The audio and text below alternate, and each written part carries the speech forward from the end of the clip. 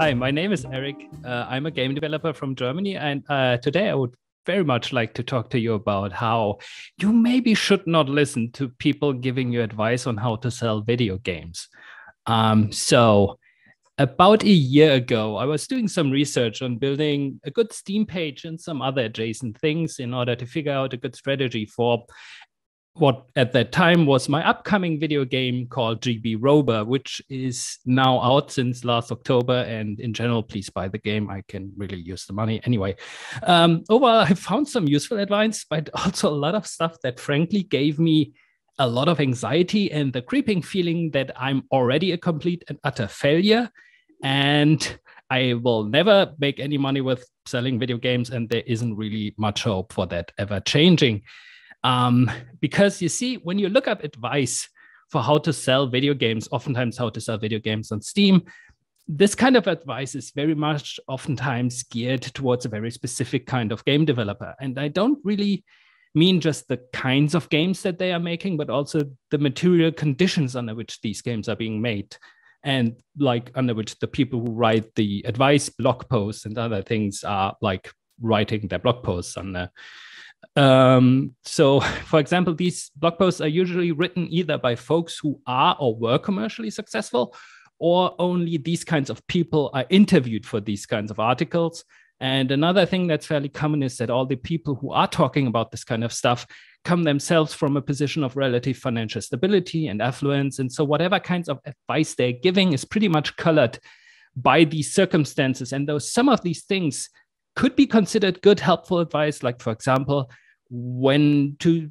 how to set up your Steam page properly, how to tag your game on Steam and all that kind of stuff, when to publish your game versus when to release, like publish the Steam page versus when to release this and so on. This is kind of like okay advice. A lot of it is also not very much applicable to folks like me.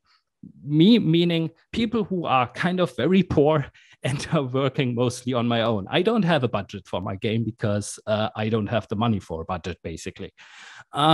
And one huge problem you encounter when you look up advice on how to market and sell a game on Steam is that game development in general is very often treated like a black box in these pieces. The authors just assume that if you do everything within that box correctly without ever telling you what's inside the box at all, and you follow their advice, you can expect a certain outcome. The problem, however, with treating game development as a black box in this situation is that the process of creating and releasing a game on Steam and in general is highly dependent on the individual situation and conditions for each corresponding developer.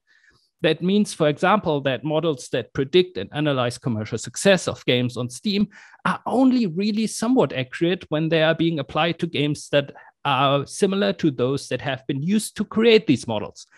The moment your game differs from those games that have been used to establish the model, the value of the statistical model itself diminishes greatly. And if your game, for example, is underperforming in this kind of analysis, all you can really get from it is that basically, well, your game or your marketing wasn't good enough, which is about as helpful as telling you that, well, you just have to make a good video game if you want to earn money with it. So the models basically work all under the assumption that markets themselves are static entities and that like each actor on said market is working under the same conditions, which is evidently not true if you just look at the breadth of games that are being released on Steam every day. And they also ignore that a lot of small creators on Steam are individual actors that don't have the resources to get the kind of attention you need in order to have a game have a quote unquote average performance on Steam. It also shows in general that the term average in this case doesn't really mean average, but average game that is being made under roughly the same conditions as those that have been used to create said average. Apologies for not updating the slides.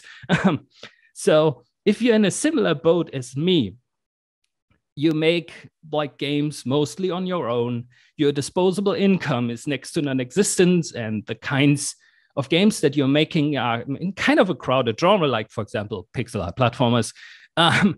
Please ignore about 90% of advice about selling games on Steam that you find on the internet, because most of it doesn't actually acknowledge that you exist.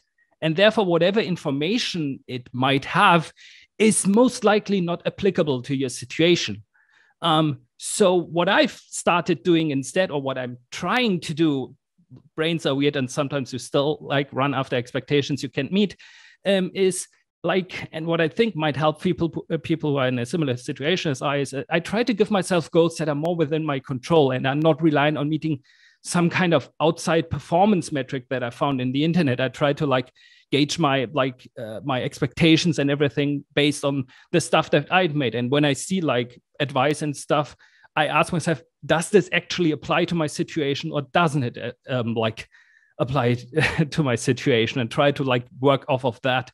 And like something else, and that's like a very basic thing, but I think it's worth repeating, like that I keep reminding myself of, and that I would very much everyone else to keep in mind of, is that the worth of your work and of you as a human being is not tied to how well whatever you do is like doing commercially, but is like independent from that. It's still valuable and it's still worth pursuing. And don't let like people that give business advice for indie game developers tell you otherwise. And yeah, thank you very much for your time. I hope this was roughly in the 5 minutes. I have no idea. This is where you can find me on the internet. And yeah, thank you very much and have a nice evening or day or whatever time it is.